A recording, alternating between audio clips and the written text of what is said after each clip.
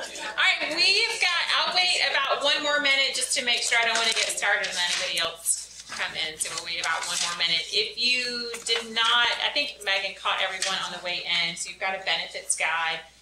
That is the same one that we also emailed out yesterday. So you have a digital version of it if you need that as well. And then this is the paper version. The digital version will also be posted on our website. So you'll have access to that. But I would hang on to this guide because it is an overview of all of your benefits that you'll need as we progress through the year and you might need to use them.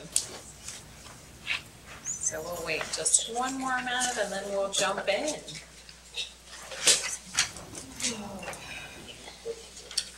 Yeah. All right, well, it's 10 o'clock and I want to be respectful of your time so that we can go through this. So welcome to our open enrollment benefits presentation. We're super excited about this change and I hope that you will be as well. So just really quickly, we're going to run through what the plan overview looks like and then what you are going to need to do during open enrollment, how that process will look, just like last year, and then details on the plan options, and then the communications and resources if you need them. So our new benefit plan will be effective July 1 of 2023. We have a medical plan that will be administered by Blue Cross Blue Shield of North Carolina. It is a PPO plan, and we'll kind of dive further into those details of what that means. The dental plan will be administered by Delta Dental, and then the vision plan will be administered by Delta Vision. We will have the flexible spending account like we've had in years past, and that will be administered by Flores, and we'll offer you the healthcare FSA and a dependent care FSA. So if you are not familiar with those, we can certainly speak with you one-on-one about what that provides. It's a pre-tax benefit, certainly very helpful. So our annual enrollment will run from May 1st through May 15th. You will, and I don't think we have any new hires in here, so that really wouldn't apply here, but that annual enrollment, you will be expected to log into ESS and complete your elections. You'll need to, before that time, review the benefits guide. You're here listening to this information. Be prepared to make your elections. You'll determine what you want to cover, the coverage tier. And then you must log in to ESS and elect the benefit. So it's active enrollment. If you don't complete ESS active enrollment, then we'll probably call you.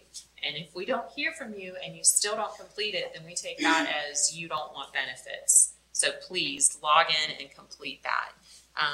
And then again, you've got your benefits guide to kind of help you. And if between now and then, our office will be able to help answer questions and to guide you through that process if you need it. But the process itself in ESS will be the same. When they do ESS this year, no change will not be an option. Okay. Because we're changing the deduction numbers. So if you had employee family this year and you want employee family next year, don't click no change. That should not be an option. We don't have it set up yet, but it's a different deduction. Okay. And you will probably also need all of your dependent information because it will be a new deduction. And so I'm not certain that that information will pull over. Now, if you have an individual issue and you don't have a dependent social security number, we might be able to get that for you and help you with that. But to make that process go as smoothly as possible, get all that information together first. So any dependents that you plan to cover, you're going to need their date of birth and their social security number. So, and then just touching on what the cafeteria plan. So basically, a cafeteria plan means that it is a pre-tax deduction. So our medical, our dental is all through pre-tax. So is the vision, and then the flexible spending and the dependent care. In addition to these that we're offering through NCHIP or Gallagher, who is our new broker with the North Carolina Health Insurance Pool, There are also other policies, both pre-tax and post-tax, that you have available to you through such vendors as Aflac, Colonial Life. Those are the short-term disability policies, cancer policies, so on and so forth. This is open enrollment, so if you want to make changes to those policies that you have or sign up for a new policy, now would be the time to do that. And we can set you up with their information. Aflac should be here at Health and Wellness Day on May 5th. But again, if you're interested in any information from Aflac Colonial Life, reach out to our department and we can help you with that. And then these are the life events. So if at any point during the year any of those things were to happen, that would qualify you for a life event to make changes to your health insurance. Otherwise, you cannot change once open enrollment is complete. And you have 30 days, and it says it, from that date of that life event to make that change. So if you get married, if you have a child, if you lose health insurance, if you're covered through your spouse's coverage elsewhere, you'll have 30 days from that date, and you need to contact us as soon as it happens so that we can get you signed up. Any questions on that so far? So this is your, just a quick snapshot of your employee benefit guide. Again, you have a digital version of it and then the paper copy of it. We will post this to our website. So if at any point you lose your benefits guide and you need to go out and look at it, it will be available in the digital version. So let's talk about our medical plan. So we are moving to a traditional copay PPO plan. So N-Network, the annual deductible will remain essentially the same as what it was. It's $1,500 for an individual. And then N-Network, that deductible is $3,000 for a family. The co-insurance is 20%. So basically we're on an 80-20 plan. However, your basic office visits to a doctor are going to be copay. So in other words, on July 5th, if you go visit your primary care physician, it's a $25 copay. There is no deductible to meet before that copay applies. It applies on day one, right? Yay, so that should be excellent. If you need to go visit a specialist, it's a $50 copay. If you need to go to urgent care, it's $75, and then we will still offer telehealth. So if you've got something that can be discussed and viewed over the phone and they can help you out, it's $15 for that. And we'll delve further into that. An emergency room visit, let's hope you don't have to, but if you do, it's a $300 copay. That's it. If you were admitted to the hospital, then that's waived and then it becomes inpatient. When it's inpatient, then that's when we look at, or even an outpatient situation at the hospital, that's where we're looking at the 80-20 coverage. And then your out-of-pocket max, we've been able to take that down $1,000. I believe last year we were at $6,000 out-of-pocket max. This year is $5,000 for an individual. Everything that you spend applies towards your out-of-pocket max, including the copays. So that will kind of calculate in. Now the copays don't apply towards your deductible. They're separate. The copays, because they start on day one, they don't really apply. That includes the emergency room copay of $300. Those also don't. Those also go to, they all go to your out-of-pocket max, but not towards your deductible. Okay. Yep. And then you'll see the hospital services, inpatient and outpatient, are 20% after your deductible is met.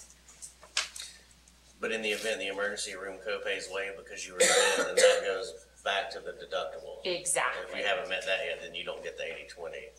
You're paying full cost up to $1,500. Up to $1,500. But just keep in mind that if, and again, we hope this doesn't happen, but let's suppose that you are hospitalized. The hospital doesn't say, pay us before we'll see you. The hospital will bill you, and so that's where it's nicer that the deductible comes into play for that, because then hopefully we can make out a payment plan if we need to do that. But for your regular office visits, it's a copay. You know what to expect on day one, what you would pay. That's nice. Any questions on that? The part down at the bottom. Yes. So, yeah, thank you. So Blue Cross Blue Shield said we typically offer your first 3 visits to your primary care as no charge. So you get 3 free visits to your primary care. Why do we do that? Because we want you to go see your primary care for preventative reasons. Now, obviously, your preventative annual wellness is covered, but again, we want you to take care of yourself, right? So if you go see your primary care for something before it becomes a huge issue, you don't even have to pay for it. But you have to register. You have to register them. You absolutely do. And you'll see that on the blueconnectnc.com. You do have to designate who your primary care physician is. Okay. So you can change that if you need to at some point throughout the year. You just have to register them. Any questions on that? So preventative care, like we mentioned, just like with Cigna, that's covered at 100% of your in-network provider's office. So that's well baby, well child, your routine physicals, immunizations, routine screening tests, anything that is a routine preventative care with your primary care going through. And you can go on that website and they'll give you the complete list of what they consider preventative care. But again, that's covered at 100%. And I believe that comes from ACA to some degree, the Affordable Care Act, where they dictate what is considered covered. So then the telemedicine, right, where we mentioned $15 copay. So these are the things that you can go and use. And again, there's 3 ways to sign up. You can download the Teladoc app. After July 1, you can have access to that. You can call 1-800-TELEDOC, or you can go to the bluecrossnc.com/teledoc and click Get Started Now. But allergies, cold or flu, ear problems, headache, insect bite, skin infections, rashes, you got into some poison ivy and it's clear that's what it is and you don't want to necessarily go, or it happens on a Saturday and you want them to call in something. So again, it's $15 and it's available 24/7, 365. Because we all know that sometimes you don't get sick Monday through Friday, 9 to 5 when the doctor's office is open, right? So that's a great benefit. And again, it's a $15 copay. So let's talk about NCHIP. So that's the acronym that we use, NCHIP. It is the North Carolina Health Insurance Pool. And that is what we have entered into, which is a risk pool through the state of North Carolina. I think there are 27 members right now. It is county governments and municipalities with at least 75 employees. And so the benefit to that is that we share the risk across the group if we have high claims. And so it kind of lessens the impact to us. So anyway, NCHIP though, Gallagher will be our broker and NCHIP is the overall umbrella program. But if you need help, you can call that 1-800 number Monday through Friday, 8 to 9. And then you can also access it by blueconnectnc.com.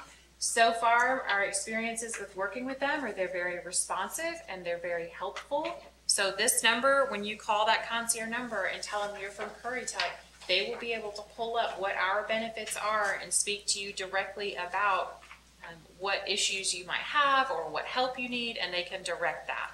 So we're super excited to have that sort of level of employee support.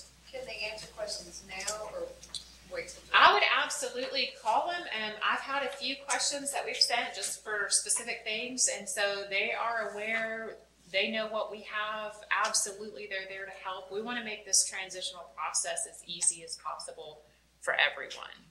We tried to call them earlier and said we needed a group number. They couldn't answer any more questions. Okay. Well, then that is good to know. I will see what I can do about getting that group number. I know we are still working through that process to get that assigned to us from Blue Cross Blue Shield, but they were doing the group build. We met on Tuesday and said they were working on that, so we should have a group number soon. I have a unrelated question. Okay. Will there be only employee only and family, or will there be employee plus dependent on child, I guess? Yeah, we're going to get to that too. Okay. We'll have that. I'm Absolutely. jumping ahead. Yeah, Sorry. yeah, absolutely. We'll talk about the coverage tiers. And so in the interim, if there's something that you have a specific question about until we get that group number, I can try to answer it or try to collect information for you. Just reach out.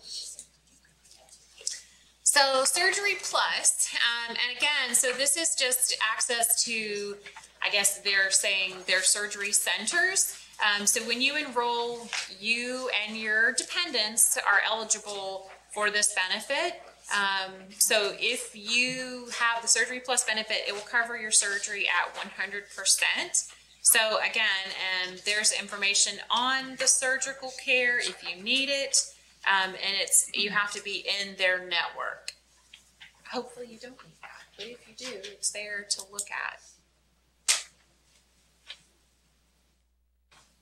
So this Blue Rewards is kind of like Blue Cross Blue Shield, their own little wellness program that you can log in and earn rally coins. So I encourage everyone to do that. My understanding is those rally coins can then be used to purchase things like wearables, tracking devices to keep track of your health. But there are different activities. And then, on fitness trackers and more, you can bid on rewards at auctions. You can use them to enter a sweepstakes, or you can help a charity. So again, and that's just help to take advantage of your health. And all right, so let's talk about the prescription drug plan. So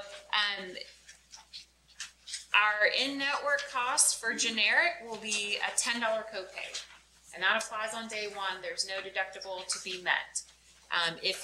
Some of the generic brand tier 2 are $10, and the preferred brand is $40, and then a non-preferred brand is $50. And then if you get to the specialty tier 5, it's 75%, the minimum being $100 and the max being $250. And then again, they offer the mail order 90-day supply. That is done through Amazon Pharmacy Meds Your Way. And so those are the costs there, $20 for a 90-day supply or 3 months. So there is some cost savings. You can actually log on and start looking at the pharmacy benefits through the web link, and we'll get again to that. But if you go on to look, you need to know that it is Net Results 5-tier Broad Plus network. That is the network that we use for pharmacy. So if you go out to Blue Connect and try to look to see where pharmacies are available, that's what you need to select. It's a little drop-down menu, and it'll say, sure, Net Results 5-tier Broad Plus network. And that's if you go to the bluecrossblueshield.com /content/provider search. That's the link that was in the letter you received yesterday via email. And when you go there, there will be drop-down boxes. So for the pharmacy plan, that is the network we use. Can you still get 90 days at the retail? So that one says that it's mail order, so I don't know that we can look into that specific question to see if you can still get the 90 days at retail at your local pharmacy. So then our dental plan. So we have changed to a new dental plan. So it is now, the annual deductible is $50 per person, which mirrors what we have now. Your annual maximum has increased. It was $1,000. Now your annual max is $1,250 per person. Preventative care is covered now at 100%. It was covered last year at 80%. So even if you just went to get your teeth cleaned, then you were paying 20%. Now anything preventative is covered at 100%. And that's with no deductible. That's with no deductible. Your basic services, fillings, a root canal, oral surgery is 20% after that $50 deductible. Major services are covered at 50%, and orthodontia is 50%, and it's up to the age 19. And there's no deductible. The orthodontia lifetime max is $500 per person, which matches what we have had in the past. Is that just it says dental PPO, is that just a flat plan, the dental PPO? Because I know there's they have a Premier and certain ones. They do, and it's just the PPO. Yes. I couldn't find my dentist on their plan. So, and when we looked at the network, they kind of explained that basically then your dentist could then file that through them. And we can find out more specific details for you if you I need. know several of us go to Edinburgh and they weren't on the list. But the in-network and out-of-network costs are identical. So that's what I was gonna say, so that's, It's like there really isn't a network. well, and so that's the other unique part about dental insurance is that it's not really like the health insurance aspects of it. But then it says here that if you receive from a non-participating, basically then you charge you more. Right, so basically, they'll cover it, but then your dentist can choose to back bill, basically. So it might be that you pay $30 or $40. I'm gonna figure that out, because my husband has Delta Dental too, but he has the Premier, and they own both plans, so I'm gonna have to see how we're gonna do. Absolutely, to see. Well, and I think, and the other thought was that if Cigna was covering it, our former dental was covering it at 80%, you might not see really a change if it's out of network. And then the vision plan, so it will be a $10 copay for an eye exam every 12 months. Your contact lens fit and follow-up is up to $60. And then your frame allowance is actually increased, I believe, up to $150 allowance. And you can get an extra $20 to spend on featured frame brands. Lenses are once every 12 months, so that's a $10 copay for single vision, 10 for bifocal, 10 for trifocal, 10 for standard progressive. Contact lenses are once every 12 months, and that's also a $150 allowance. And then the other discounts and services, it's 15% off retail or 5% off promotional price. And you can get a 20% savings on unlimited additional pairs of prescription glasses. This is still on the VSP network, which I believe is what the network we were previously on. And so that was pretty cut and dry on the vision plan, more or less the same as what we've had, just with an increase in the allowance. And a decrease in the copay, so Well, it's better. Yeah, so a decrease in the copay. I have not had vision, so. Yep. All right, so flexible spending accounts, just so that you have that information. If you're not using it, I would encourage you to use that. That is a savings to you. That money comes out pre-tax, which means that lowers your taxable income. So at the end of the year, it looks like you made less than you really did, and you don't have to pay tax on that money. The FSA plan year will run July 1st to June 30th. If you are enrolled in this and you get the FSA card and you have to go to the doctor, you can use that card to pay your copay. So that's important. You can use it for prescriptions. Yes. What is happening with our current FSA? So, yep. So Is it rolling over, or is we are encouraging you to spend that as much as possible. However, what happens, there is a 90-day grace period or a run out period, basically, for any claims incurred through June 30th to be paid out.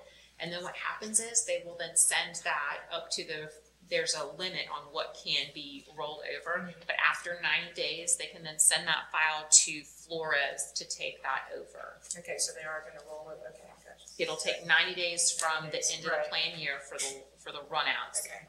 But again, if you can spend down that FSA, I would spend down that FSA. There is a 610 amount there. 610 is the cap, and that's a federal limit. So that's what the rollover is. That's even if we went with our current one. The rollover in years past, I think, was increased due to COVID.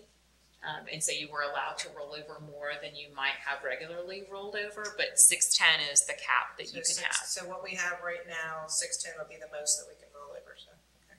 And will it automatically roll if there's a balance in that account, or do we have to request it? So what Gallagher with NCHIP will also help to facilitate that process. So we will get one big file of everyone, right? So after that 90-day payout period, anything incurred by June 30th, and then we can work to roll that over.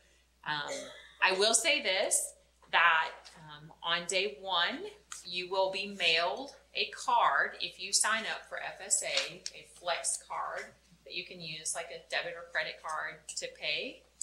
And what Flores says is if your doctor's office or pharmacy has a coded chip reader swipe device that's coded to say this is a doctor's office, this is a pharmacy, when you use that card, it should automatically validate or substantiate that that claim, if you will, and you won't have to upload a receipt. Okay, great. Right? So in other words, as long as you use it somewhere like a doctor's office or the dentist office or the pharmacy and it's coded on the reader, then they're saying that it substantiates about 95% of the claims. So, but let's suppose that you use it somewhere and it doesn't substantiate that claim. There will be an app for your FSA that you can load on your phone, and you can take a picture of the receipt from the app and just upload it. So it should be a much simpler process for substantiating your receipts. Also with Flores, we will have a 1-800 number that you can call them, and they said that they pride themselves on excellent customer service, and they will answer the phone when you call and help you with whatever issue you might be having. Melissa, Yes. you said two names, Flores and Gallagher. Can you say again what the Yeah, absolutely. So Gallagher is our broker for NCHIP that kind of oversees everything. Flores is the carrier administrator for our flexible spending accounts for FSA and dependent care. Again, so we can point to Gallagher if we need them for any issue, for any services that they provide, but Flores is the specific provider. that's ours specifically? Yes. Okay, thank you. Flores replaces Beneflex. Yes, so Flores will replace Beneflex. We will no longer use Beneflex moving forward. And again, I think you can actually, they have a website that I think, and it might be listed in your book that you can go out and kind of look at them, but they, my initial interactions with them was incredibly positive, and they pride themselves on customer service and helping. So if, hopefully you don't need help, hopefully it's a great benefit and it works just like we think it should. Is there a monthly fee with this one? So there is an administrative fee to administer that. So actually it will remain $3. It will not increase. They actually charge a little bit more, but the county manager and the finance director have agreed to cover that incremental extra cost so that we keep it the same.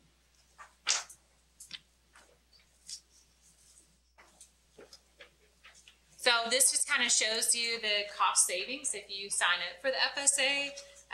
So here's your gross monthly income, and again, that's not going to change, but your taxable income, you'll see if you were to put $200 for your medical insurance, $100 for medical expenses, that would be your FSA, and then dependent care, then basically you've just lowered your taxable income by $600. And that means when it comes time to pay taxes, you're only paying taxes on $1,900 rather than $2,500. And so when you look at the tax rates there, you'll see what you can save, right? So basically your monthly spendable income, if you will, actually increases in theory because of the tax savings. Do you have any questions about that? Again, so if you don't use FSA, I would encourage you to sign up for it. It's a great benefit to have. So here are the monthly costs for coverage. So our monthly costs for medical coverage for an employee only will remain at $0. This does not list it out, but if you are a dual employee, then that holds just like it has been. There is no cost for dual employee family, whatever you're currently covered under, it will remain the same. If you are an employee and you wish to cover your spouse, it will be $520 for the monthly fee. Employee plus child is $280. Employee plus children is $555, and employee family is $750. And again, those are monthly, so that will be split in two. And on months where you have a third payroll, you're not charged for that. So it's 24 deductions a year. Your monthly costs for dental coverage, again, employee is at $0. Employee spouse is $27.13. Employee plus children is $884, and the family cost is $34.04. I believe that went down just a bit. So we're giving you better dental and coverage for less money. And then monthly cost for vision, employee is $625, employee plus spouse is $1249, employee plus children is $1338, and the family is $2137, and that also went down. all of those that end in odd numbers are gonna be a penny. Okay. Did you hear that? So if you end in an odd number doesn't really work out so well when we divide it in two. So it will actually be 2714 and 1250 and 2138, so that it all comes out when we split that in half, because we can't take half a cent from you. You can give us half a cent. We gave, you know what? I'm doing even better. I'm giving you like 50 cents back on the vision.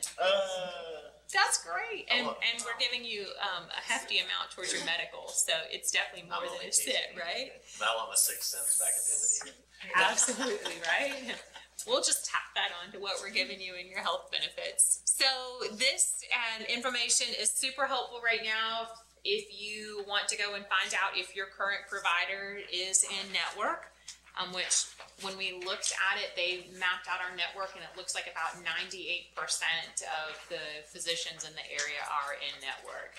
I think you'll find that we've got a pretty robust network, but that's the link that you can go to. When you go to that link, it's going to ask you to select your network. We are Blue Options. That's important to know. So when you go for your provider search, and I don't know if that's written in there, but you might want to write somewhere, our network is Blue Options. That's like our Cigna's open access plus. Exactly. Yep. So Blue Options, and then again, there's our pharmacy plan network. It's Net Results 5-tier Broad Plus network.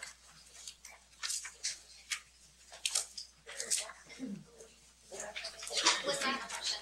Yeah. So with Cigna, we had resources like Recovery One for when I do my physical therapy. Is that still an option, or is that cut out now? Yeah, so you'll notice in your benefits guide that there are some special programs. I have not heard specifically on a virtual physical therapy, but there are other programs that they do offer that are outlined throughout your book that we have at our disposal to use. So I would encourage you to look at those. There are some, along with the telehealth, we've got behavioral health, mental health resources. There is the Livongo, which is for, I believe, diabetes support. Lots of really great programs that are available to you. So I encourage you to go through that guide, review all of that information, and see what's out there for you. Use those benefits. The pharmacy plan network, where we choose that option, is that the same website? Yes. So when you go to that provider search network, and then you can go through to look at your pharmacy benefits, and that's what, again, it'll be a drop down box, and there's like probably 6 or 8 different options, and it's near the bottom, and you'll see it says Net Results 5, and I think it's 5C. But you'll see it, Net Results 5-tier Broad Plus network, and that is our network, and that's how you can find a pharmacy to make sure that your current pharmacy is in network. It'll have some numbers in front of it too, but that's what you would look at. Yeah. You probably had this on an earlier slide, but is there a deductible for the dental? Like there was a $50 It's right deductible? here. There is, so your preventative is covered at 100%, but there is a deductible for the other services. What am I thinking? So this is important contact information. So again, in this, take note of it. You can always reach out to me. I will happily help you. You can always reach out to NCHIP, to the concierge program, but these are specific for the medical, prescription drug, the surgery provider, the dental. That is not community eye care. That is not correct. We are Delta on the eye care. Flexible spending account is Flores and Associates. So I think your vision in your book is correct. Yes. Yes. So we were making plan decisions on Friday afternoon, and we got this on Sunday. So Gallagher was super helpful with all of that. So yes, we have been down to the last minute making sure that everything was lined up. But again, you can call anybody in HR, you can email me, and we're happy to help you, and especially on your individual situations if there's something that we can research or find out for you. But yeah, look at your guide first, because there's a lot of Just say, information already there's- in there. Don't ask stupid questions. It's okay, you asked. Just say it.